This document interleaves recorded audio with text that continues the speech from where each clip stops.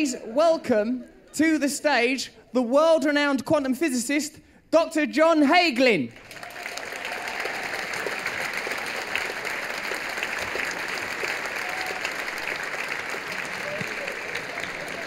Welcome. I'm staying here to interview you, so don't be afraid by the slightly altered dynamic. Think of this as like Regis and Kathy, but about quantum physics. So I've got some specific questions that I've been given. Right. Doctor, what does science tell us about meditation? A lot. Meditation... I'm genuinely interested. That was it. Oh yeah, that would have been short. I'd have done, oh, fair enough, he is a quantum physicist.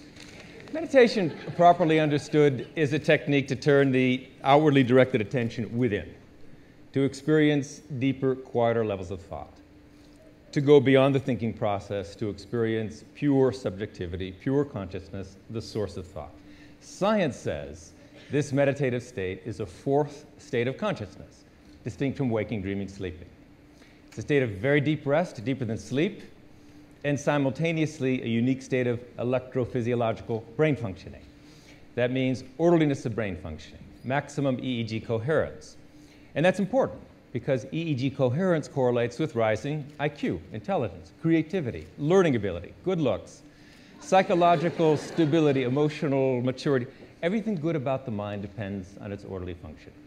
How are those neurological factors that you've just described palpable and tangible? How can you prove that? Simple tests for IQ that kids all take, that adults avoid. You can show that, university kids, for example, intelligence continues to rise. It rises in adults in elderly homes, and at that point, intelligence is not supposed to be increasing. After the age of, well, about your age, intelligence begins to shrink dangerously. 20! It's a cruel world. So the fact that anybody can start a process that increases orderly brain functioning, raises intelligence, creativity, learning ability, academic performance, moral reasoning, is an amazing tool for education. I'm very excited about this as an educator. I've noticed my moral reasoning has gone through the bloody roof since I started meditating. I'm so morally reasonable, sometimes I don't leave the house. What does the transcendental element of transcendental meditation mean, please, Doctor? The transcendental is important because it's not about thinking or concentrating or contemplating or visualizing or any kind of intention, any kind of effort. It's about slipping beyond thought to the experience of the source of thought, which is being, pure subjectivity, pure wakefulness. So when that happens, the awareness, which is normally sharply localized, and the harder we concentrate, the more sharply, narrowly focused the awareness is, starts to relax and expand and relax and expand, and then boom, unbounded.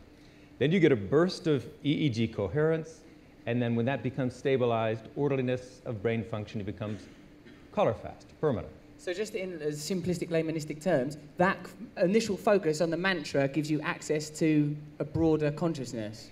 It's not the focus on the mantra, it's the fading of the mantra, which is part of the process. It's an ancient trick. It happens automatically. It's gone. And when it's gone, you are no longer localized. You are unbounded. It's that unbounded awareness subjectively that gives the global EEG coherence, orderliness of brain functioning. So it's not really about concentrating on a mantra, it's about transcending the mantra. I understand. Is there a religious or a doctrinaire component to this system? It's not a religion, it's not a philosophy, it's this technique, pure and simple, to experience the source of thought, pure consciousness. Now, people of different faiths may say, to them, it has deep religious significance. It resonates with their own beliefs. Many religious faiths, spiritual traditions, believe in the fundamental unity of life, which is now a scientific fact, the fundamental unity at the basis of the diversity of the universe. That's what the unified field is, but you knew that. Transcendental meditation I did actually, because I looked at that tree drawing. That's it, that's it. Like there is unified, all being is... At the source of diversity, yeah, the basis of diversity. So that diversity on this level, molecular, less atomic, less nuclear, less subnuclear, and then one. The force is all unified. That's the unified field, the fulfillment of Einstein's dream. The superstring revolution, which hit the UK, I understood, it hit here, and since then... nuts for superstring over there.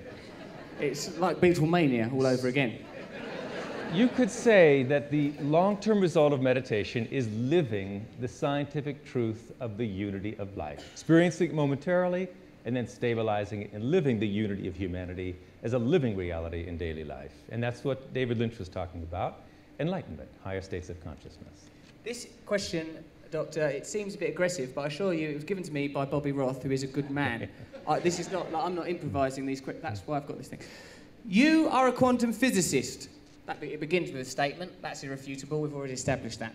What are you doing talking about meditation? Seems aggressive, but that's the question.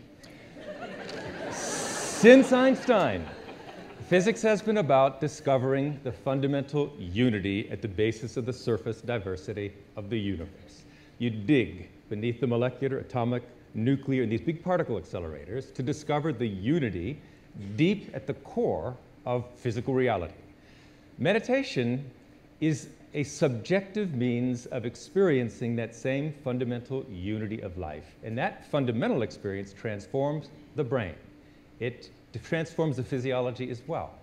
But really, it's the same unity from the perspective of modern physics that is experienced subjectively in the meditative state of pure consciousness. I really like that. I really like it when things in the world of physics seem to be replicated in the spiritual world, that there is a presumed oneness between us all as spiritual beings, and this appears to be mirrored by the physical world, that we are all one, that separation is an illusion, that conflict is unnecessary. It's like we're having a go at ourselves, like sort of a war between nations, like chewing your own foot off. Like that. Yeah. Don't try and mug me off, mate. I do this for a living. I don't come round your house and try and split atoms. Right, so I think now there's a scientific element to our understanding. I think that, is there anything else that you think we should add, or has this been perhaps the best interview you've ever encountered? One thing, and that is, I'm an educator. I'm really excited about the application of this for kids. Because school, you spend so many years there, and you wonder what it's for, but it's really ultimately for the full development of mind, body, and behavior. The addition of 20 minutes experiencing the unbounded self, developing the brain, actually developing intelligence, creativity, harnessing the full potential of the brain, that's what education should do. You add this to education, the transformation in the schools is unbelievable. So last year we launched at Radio City Music Hall a tech program to teach 1 million at-risk kids. We've done 120,000. Since then, 350 schools have incorporated this into the curriculum here and all over the world. It's going to be soon a very different world.